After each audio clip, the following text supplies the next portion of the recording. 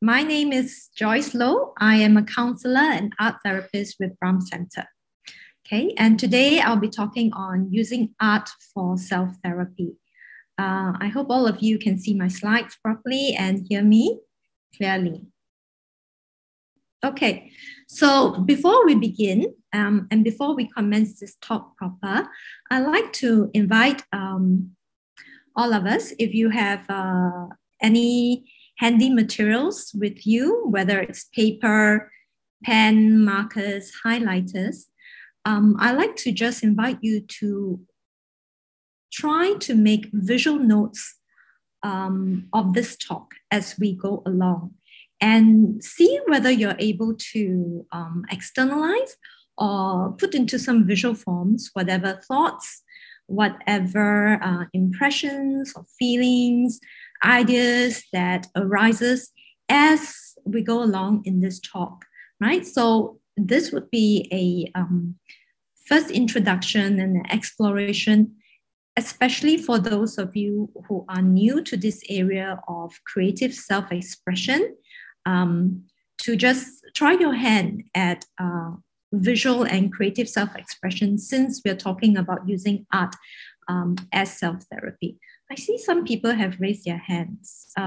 Just give me a minute and let me see whether there's any problem.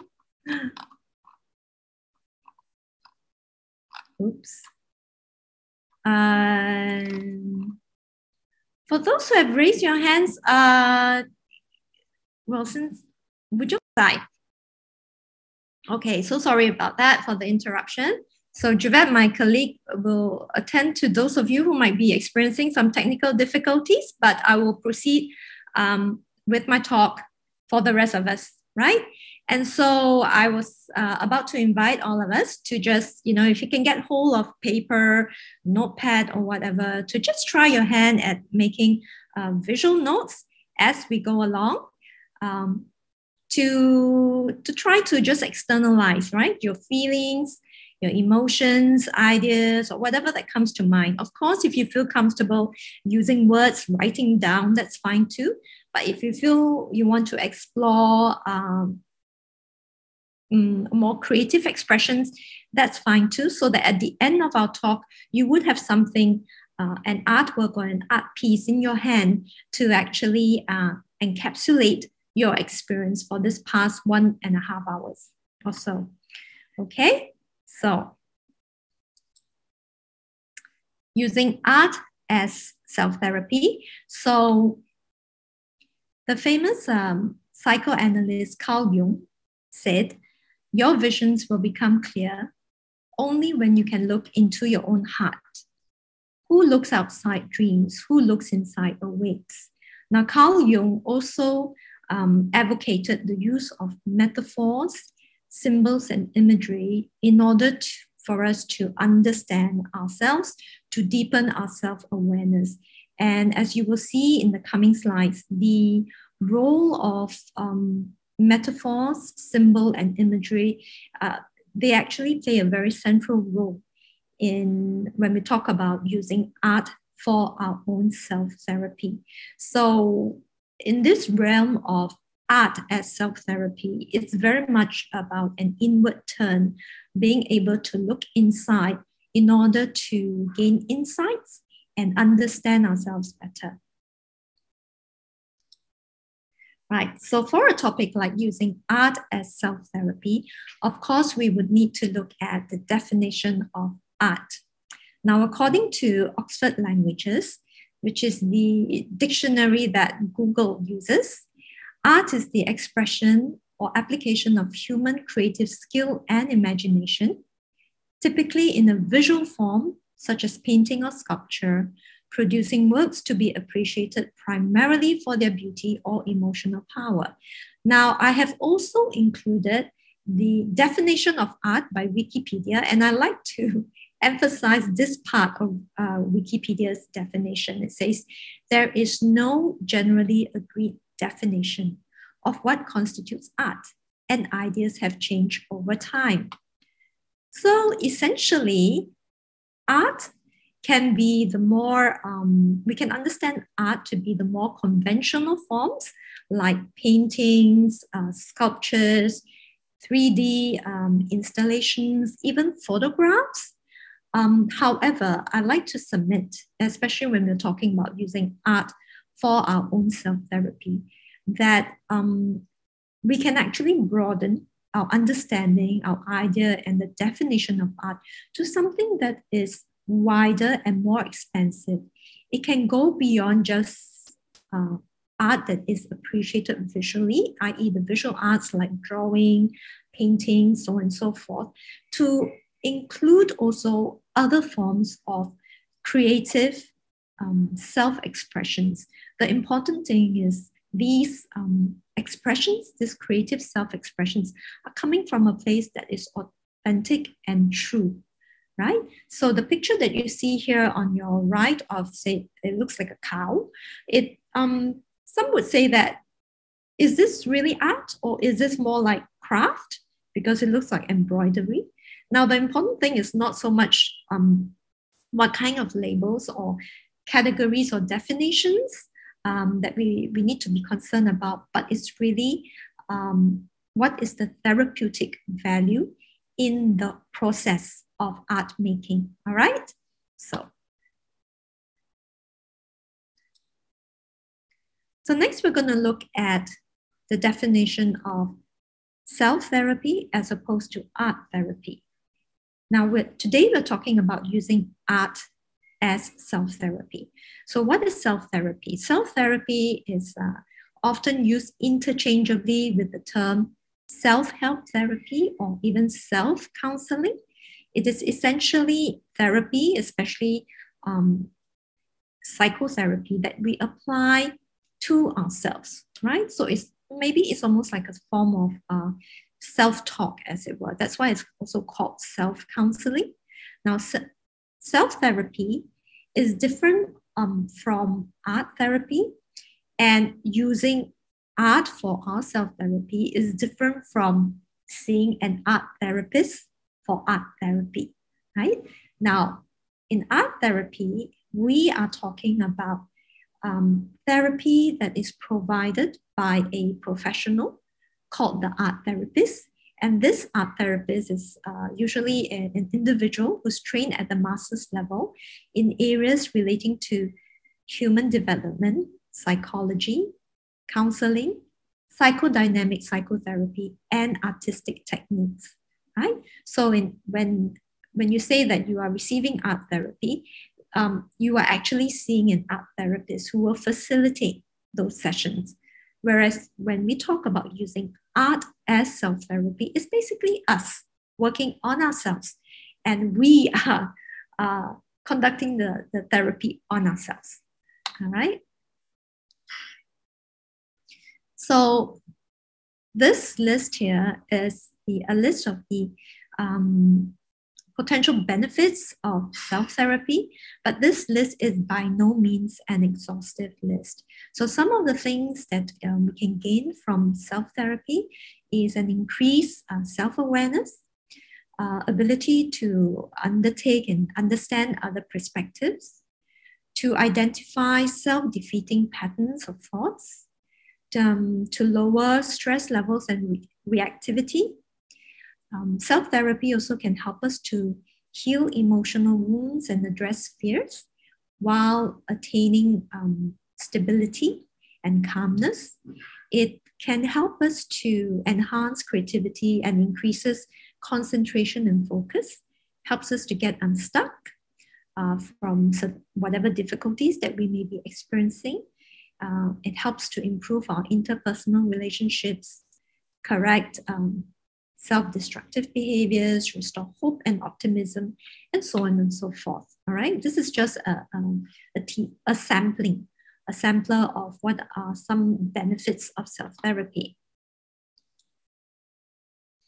Now, if you do some reading up and of references on self-therapy, you will see that there are usually some guidelines or recommended methodology or steps in how one can approach self-therapy. So usually it starts with an issue or problem identification, right? You identify what is it that's giving you difficulty at a point in time, and then you identify and you decide on the goal or the outcome that you want to set for yourself from the self-therapy. Thereafter, and this is the part that probably requires the most time, would be the exploration and understanding of the thoughts, behaviors, values or beliefs that are perpetuating the difficulties or the issue at hand, and then challenging or replacing these maladaptive thoughts, beliefs and behaviors, or coming to a place of acceptance. Thereafter, one usually concludes the self-therapy with probably some meaning making, or even putting in place measures to maintain the positive changes or the positive shifts, right? Now, in addition, certain frameworks have been recommended in self-therapy. These frameworks include cognitive behavioral therapy, or CBT, mindfulness, ACT, which stands for acceptance commitment therapy, and IFS, which stands for internal family systems. Now, these are just some therapy frameworks that one can apply in one's self-therapy, and they all work together in order to address the spiritual, emotional, mental, and physical parts of ourselves which are experiencing pain or difficulty. Now, I would like to submit that when one uses art for self-therapy, not only can we use these recommended guidelines or steps or approaches, but when we use art as self-therapy, the art-making process itself provides a different dimension and a different perspective to the whole idea of self-therapy.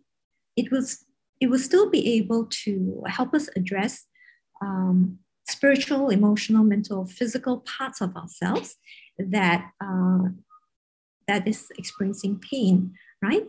But art as self-therapy actually gives a different perspective, a different dimension to this whole approach.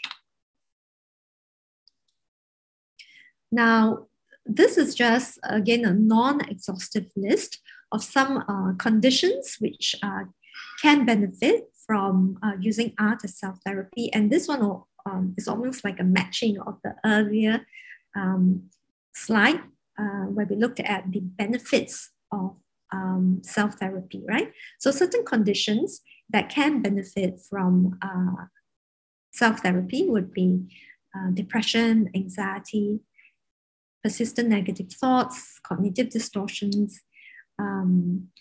Using art as self-therapy also helps us to gain a better sense of self and identity.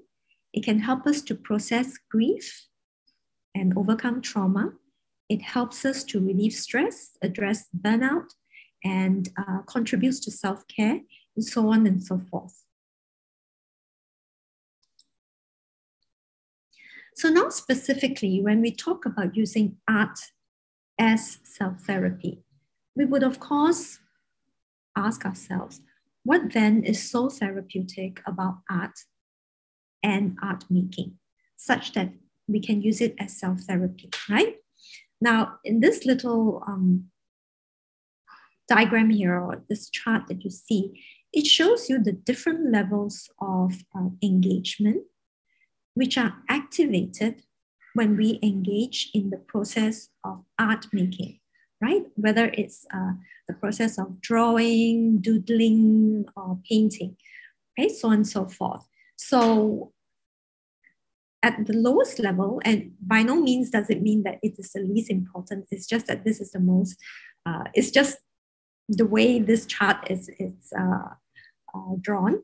At the lowest level, when we say that the kinesthetic components is activated in the process of art making. Kinesthetic here means the movement of the body. It could be when you're moving your arms, your limbs, certain parts of your body in the art making. This helps to release a lot of stress and physical tension, which may be held in the body, in the muscles, right? Art making also engages the sensory level, sensory component. That means our sense organs of hearing, touch, sight, even smell. And these help to bring us back into a different relationship with our body. It helps us to become more aware of our bodily sensations. At the perceptual level, the ability to start creating forms, right?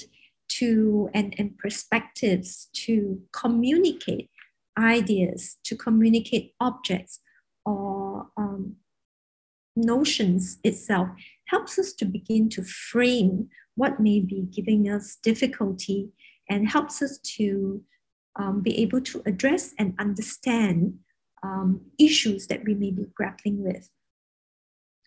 Art making also engages us at the affective level, meaning that it helps us to get in touch with certain emotions.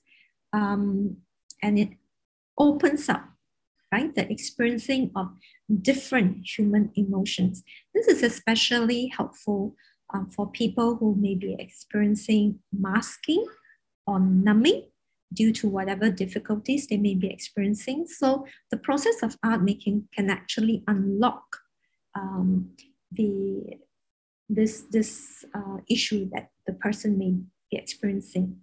So art making also engages us at the cognitive level, which is the ability to process information, to problem solve, right? To synthesize external inputs, right? And to begin to gain deeper awareness and understanding of the issue at hand and of oneself. And at the symbolic level as well, in art making, and I mentioned earlier when I was talking about Carl Jung and the use of symbols and metaphors, oftentimes certain experiences can be very difficult to express verbally. So the careful use and choice of symbols and metaphors is a way of communicating these difficult experiences. And when we're able to communicate it, that means we're able to externalize it. When we're able to externalize it, we can then take a step back to look at it in order to gain a deeper understanding. And the whole process of art making also involves the creative side, right? When we create something, that means we are essentially restoring or rebuilding the narrative and the trajectory of our lives, right? How we want this issue to be resolved, how we want to see the days ahead. So matching the different levels of engagement which are activated through the process of art making to what it means actually, the actual manifestation, the actual experiencing during art making itself. So at the kinesthetic and the sensorial level, art making can provide a useful means of distraction, because sometimes distraction is not always a bad thing. Sometimes we need to distract ourselves from pain that might be too hard to bear, or we need to distract ourselves from thoughts which are going in a loop, right? Art making also provides a way of self-soothing in order to bring us back down from agitated states to a state of calmness.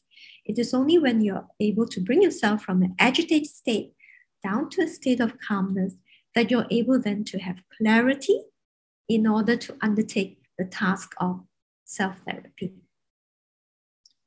In addition, art making also provides us with an experience of engagement and sense of flow. And as mentioned earlier, it opens up us to the experience of positive emotions.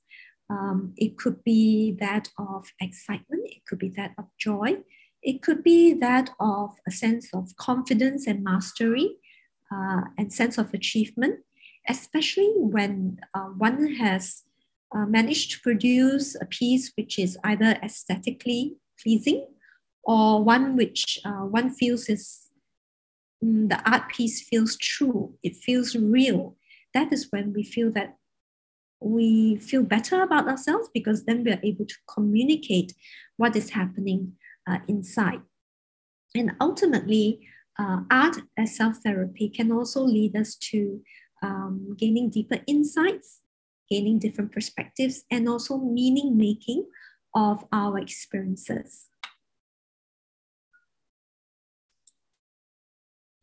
So next, we're just going to look at important elements in art and art making. And I hope that, as I'm going along in these slides, you're still working on your little artwork now, whether you're doodling or sketching or drawing or whatever it is. Yeah. So, and be open to whatever impressions and thoughts and emotions arise as we go along in this talk. So, elements in art and art making. I mentioned earlier, metaphors and symbols. When we look at using art as self-therapy, metaphors and symbols and imagery are very important. As mentioned earlier as well, some experiences may be very difficult to communicate verbally or using words. Therefore, we use shapes, we use objects in order to communicate what the experience means. So you see here in this slide, different images, different objects. It could be spheres. It could be that of this picture here is of an angel, a stone angel. And then the center picture is of 3 flowers. Now, different things would mean different things to different people, right? Different interpretations. And it's because all of us come from different belief system, values, life experiences as well. So for instance, if you look at the picture of a stone, the stone angel here, for some people, they may say, oh, this picture looks like a picture of calmness. It is very calm, can be soothing. But for someone else with different life experiences, different exposures, the person can well say, oh, this stone angel with a hazy background actually looks somewhat threatening. It may even look a bit scary or creepy. So the important thing is when we're using art as self-therapy, it doesn't matter what other people think. What is important is what these metaphors and the symbols mean to you personally. We also focus on expression, especially self-expression, and not necessarily the aesthetics. That means when we are using art as self-therapy, we are not necessarily concerned about creating pretty or beautiful pieces of art, because after all, we're not primarily concerned with producing things for display or performance, but it is for our own self-therapy, right? We're working through deep issues within ourselves. So the picture here you see of the boy who is merrily using the roller to apply, all sorts of colors and paint on the guitar. One would say, what's happening here? Is this an art piece? Is this art? But the important thing is maybe he's just expressing himself. Yeah, it's not for anyone else to judge. It is for our own self-therapy. So expression and not aesthetics.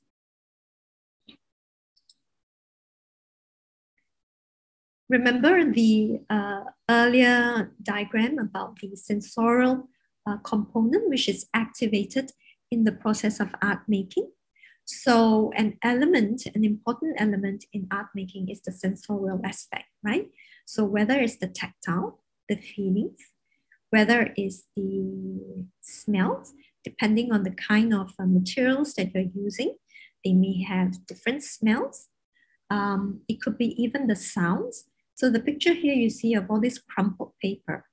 Depending on like even the thickness and the type of paper that you're using and the size, even the crumpling of paper, the squashing, tearing, folding, that produces different sounds, right? So when we are able to engage our sense organs in the art of, in the process of making art, that is where we become more mindful and more engaged in the whole process, right? And it's moving from just purely cognitive to engaging the whole body as well in the art making.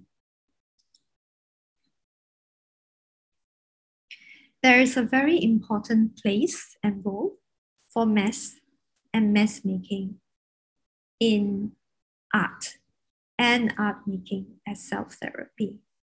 So I think for many of us, we have been brought up and socialized such that we are often intimidated by mess. We are scared of making a mess. We want to be neat. We want to be tidy. But oftentimes when we're talking about self-therapy, what's going on inside sometimes is a very chaotic and disorganized state of things. So in the process of the art making, if the art itself is messy, that's perfectly fine too, because it may very well be a reflection of the mess and the chaotic state inside us, right? And the important thing is being able to communicate and reflect this externally. So don't be afraid of making mess and messes. Okay, so another important element in art making as self-therapy is making conscious the unconscious. What do we mean by this? Now, just looking at the two pictures here, which one do you think makes conscious the unconscious? Right? Just give you a few seconds. So the picture on the left depicts what looks like a figure that seems to be climbing onward and upward some stone steps, right? And then there's something like the moon or the sun that's shining. And then the picture on your right is that of a mask. It's when we look at it, it looks very raw, right? It doesn't look exactly very pretty or aesthetically pleasing. But I would say that the picture of the mask is an art piece that makes conscious the unconscious. That means it is able to surface what the maker or the artist himself may not have been aware of, right? What was happening inside. So this is what it means when we say making conscious the unconscious. Sometimes in our art making, when we approach it, we may not have any fixed picture, template, or design in mind. But as we go along and as we create that art piece, and after the art making, we take a step back and we look at it and we realize that what we have created is actually a reflection of what was going on inside all along. It's something that we were not aware of, and we became aware of it only because we have created this art piece.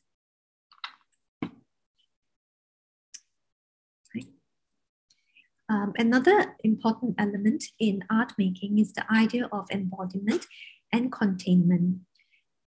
Here are some pictures of art pieces which communicate how the art piece itself and the art making becomes a way of containing difficult experiences or strong emotions which have been discharged in the art making process.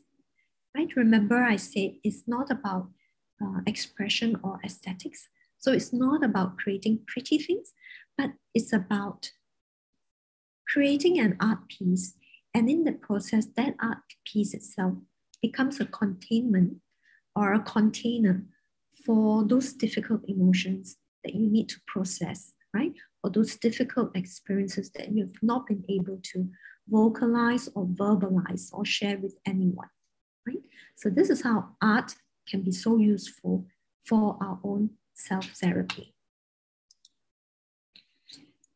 And of course, one should approach the whole process of art making with mindfulness, introspection, and reflection, right? To make art reflexively and reflectively as well, to be able to reflect upon the whole process, upon the whole experience. And it's through that we are able to begin to gain self-awareness. This often happens when after we have created the art piece, that you literally take a few paces back to view what you have created. And then in the quietness and the quiet reflection, certain insights may come to you. Okay, so having looked at elements in art making, how then do we proceed in art making or using art for our own self-therapy?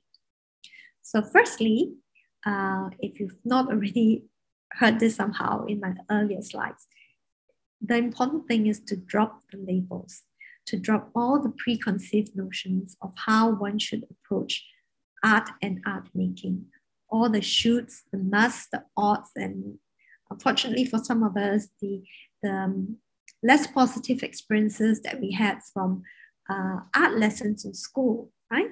So there is no right way to draw something. There is no wrong way to draw something, right? So how you want to color the things, you want to color within the lines, outside the lines, you don't want to use lines. How do you want to mix the colors and so on and so forth, right? We should not be limited or constrained by past negative experiences in art making, but the important thing is just to be free to explore, right? And you will see this, I will continue to emphasize this in the slides, the coming slides as well. It's also important to go with the flow. So sometimes you may not be able to understand yourself or even see the reason why you want to keep creating certain shapes, for instance, but go with the flow, right? The important thing is learn to be true to the inner voice, to listen to the inner voice and just go according to the flow. And if it means to a repetition of certain shapes, just do it, that's fine. Until such time that you feel that you want to change, you want to create a different shape, for instance, right? And so go with the flow. The same thing goes for the choice of colors, right?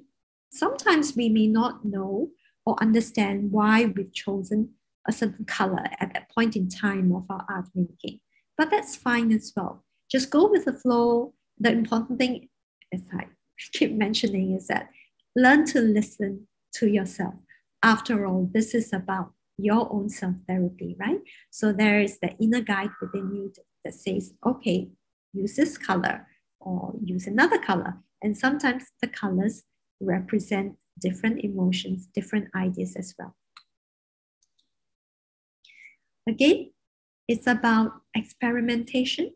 It's about approaching the art making with curiosity and openness and a sense of play, right?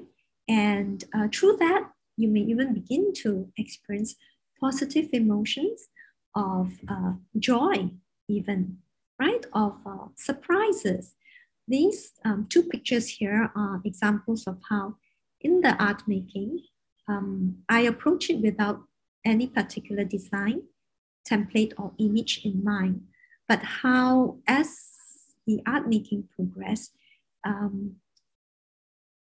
just images started to appear. For instance, the picture on your right, this was created, again, with no particular template or design in mind, but through the application of many, many layers of colors. It was only after the piece was completed and I took a few steps back and looked at it that it struck me that it looked like two figures walking in tandem somehow, right? And that was when I took a black crayon or pastel and just very quickly drew the outlines of the heads and the arms, just so that I could delineate the two figures even more clearly. And this was an interesting and surprising development, because that somehow this art piece emerged, right? The picture of two figures walking along. It was a very interesting development. The picture on your left was created using color pencils, right? Essentially, it was many spheres, right? And then after I had finished creating the spheres, there was a lot of white spaces left in between the circles or the spheres. And then I just felt intuitively that I wanted to splatter acrylic paint over the art piece. And so I went with that. I went along and splattered gray paint all over the piece. And it created a bit of mess, but that's fine. I cleaned it up after that. And what was interesting was after I finished splattering, I discovered that the splatter effect was essentially many, many tiny little spheres, right? Filling up not just the white spaces, but the entire art piece. And so this piece became almost like a theme on spheres and circles, big spheres created with color pencils and the tiny little spheres created by splattering acrylic paint. And again, this was a very interesting development, I thought, right? So approaching art making with a sense of curiosity and openness, and being able to sit with the uncertainty of what may develop and arise.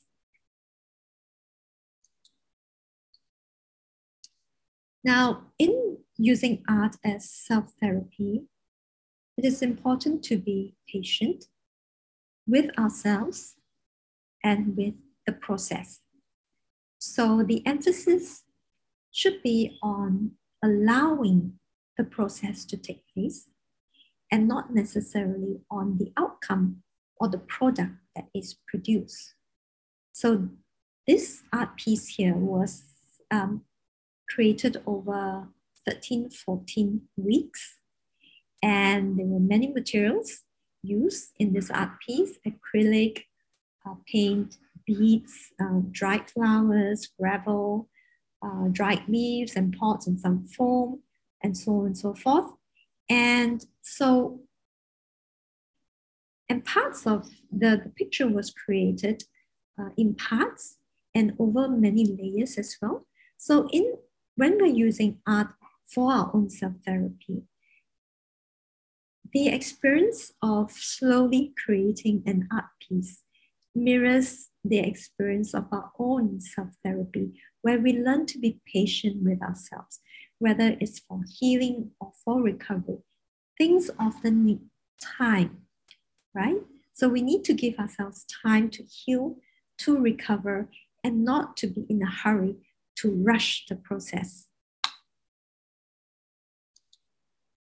So next, we're just gonna look at very quickly art materials and some art making activities. So this is not an exhaustive list of art materials, but it's just for those of us who are new to this whole area. This might be something that you can consider if you want to pick up using art as self-therapy. So for beginners, coloring is something that's very safe, maybe more familiar, and it gives you a sense of control, especially if you're using things like color pencils or markers, where the nib is small and fine. So the smaller and finer the nib, the more control you have over your own art making, right? And so for those of us who are new, you want to exercise some control first, and that's fine. There are plenty of coloring books out there. Just the repetition, right, of coloring, the repetitive movements of creating those colors can be very soothing. And when you have completed the picture, when you view it and you're pleased with what you have created, that itself can give rise to positive emotions of achievement and confidence. For those of us who want to go with the flow a bit more, you can doodle. And maybe for some of you, you may already be doodling right now, even during this talk. So doodles are basically your free flow, free form, free association, going with the flow. But you can also be precise even in your doodles. You can use rulers and other things to measure. You want to create geometric shapes, so on and so forth. So doodling is another activity that one can undertake in art and self-therapy. Zentangle, again, it's about filling in certain shapes or spaces with repetition of shapes. And the whole process of creating a Zentangle, it's very good for calming agitated states of mind, right? For anxiety, for distraction. Again, through the repetitive movement, and it's usually very focused, small concentrated shapes. That helps us to distract ourselves from agitated or emotions or states of distress. It brings us back into a sense of calmness. Endless possibilities with paper and paper products. So paper, as you've seen earlier in the slide, you can crush it, you can tear it, you want to paste it, you hang it, you can create collages or even installations with paper. And you can reuse and recycle paper. For those of us who enjoy time outside in nature with green spaces and natural lighting, and if it's safe to do so, you can even use objects that you find in nature to create your own art pieces.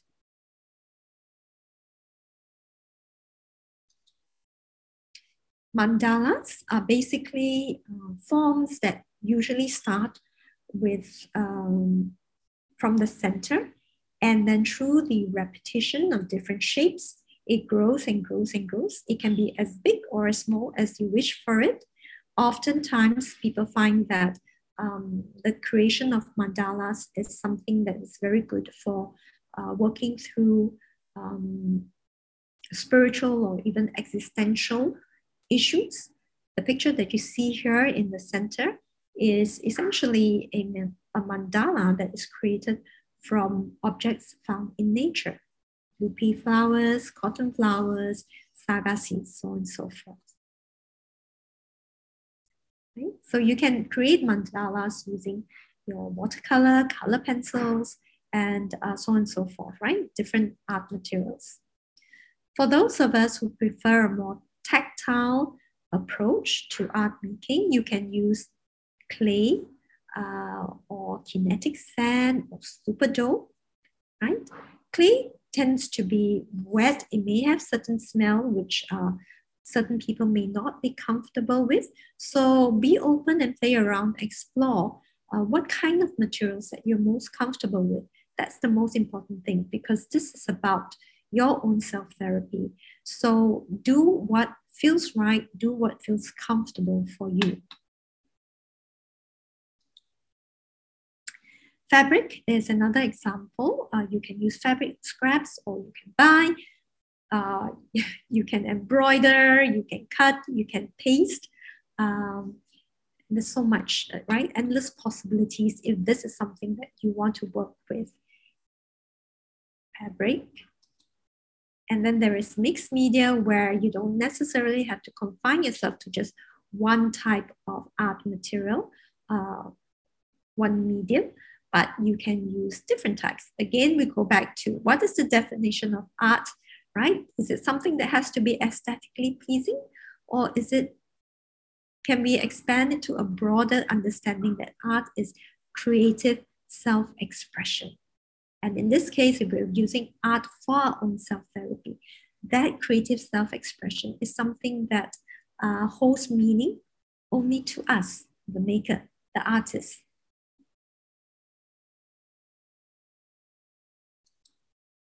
And for those of us who are so inclined, you can use digital art. These two pictures are actually helpfully contributed by my son. And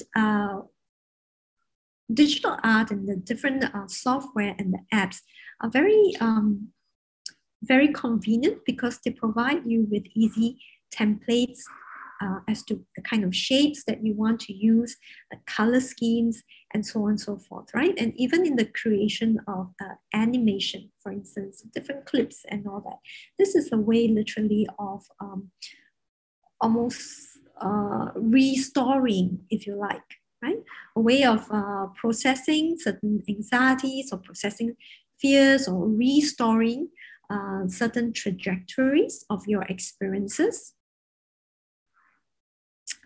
Okay, so those are just some examples of art materials. They're by no means exhaustive. Next, we're just going to very quickly look at some activities that we can consider in using art as self-therapy.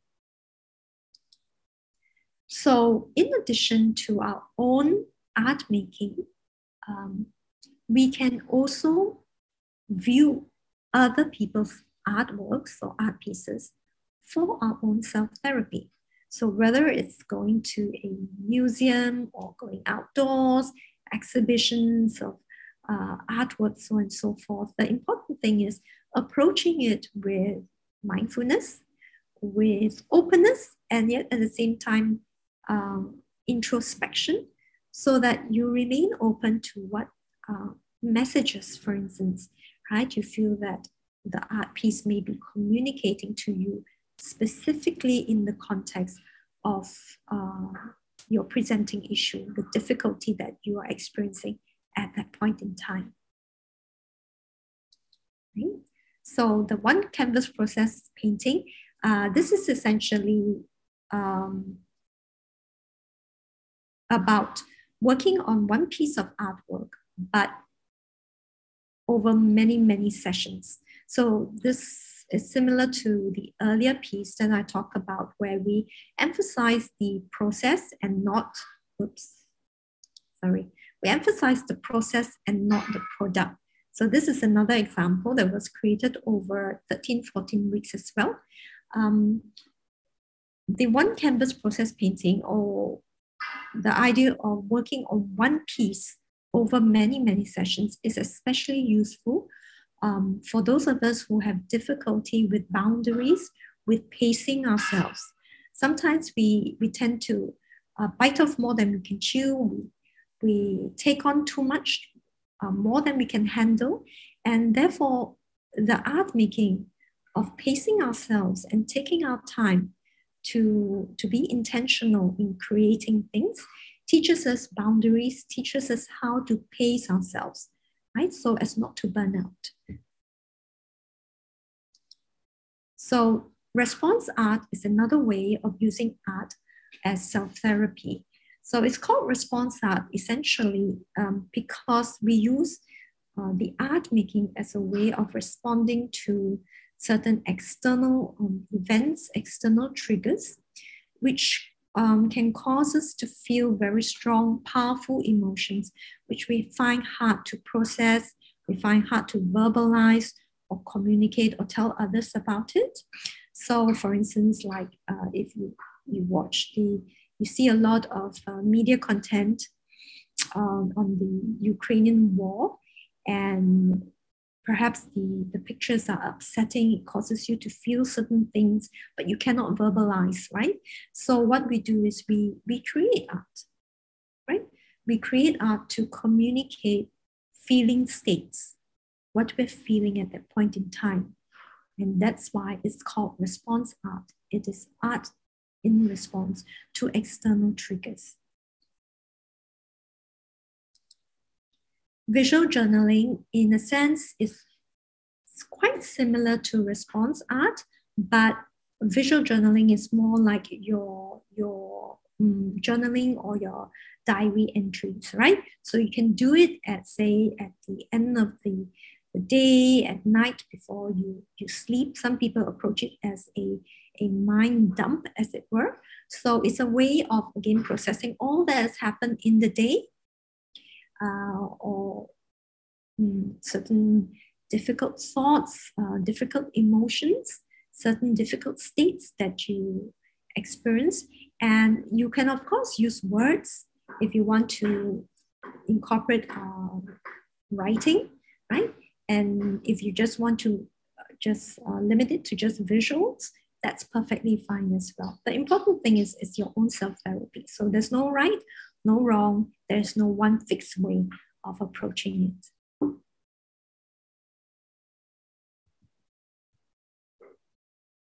All right. So, okay. So I'd like to end my talk with a caveat that there is a place and a role for professional help.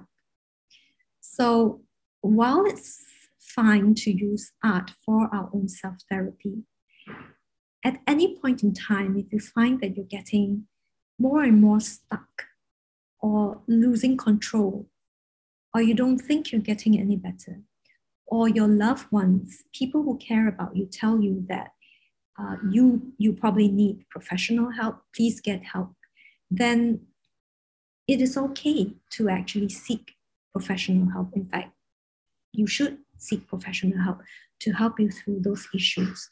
Now, what you can do in tandem with seeking professional treatment, you can very well continue with art for your own self-therapy as well, in tandem, right? And if you so happen to be seeing an art therapist, right, as the professional help that you're seeking, then what you can do is you can even bring your art making experiences and even your art piece into your sessions to process it together with your art therapist, because your art therapist is a person who is trained to be able to help you process these difficult emotions, to be able to help you use art and your creative expressions, right, for your therapy as well. So I've come to the end of my talk. Thank you so much for your time. I hope you have what you have in your hand now, what you have created, your visual notes. That would be something that would capture the past 1 hour of your time together with me. Right? I'm happy to take questions now. Thank you.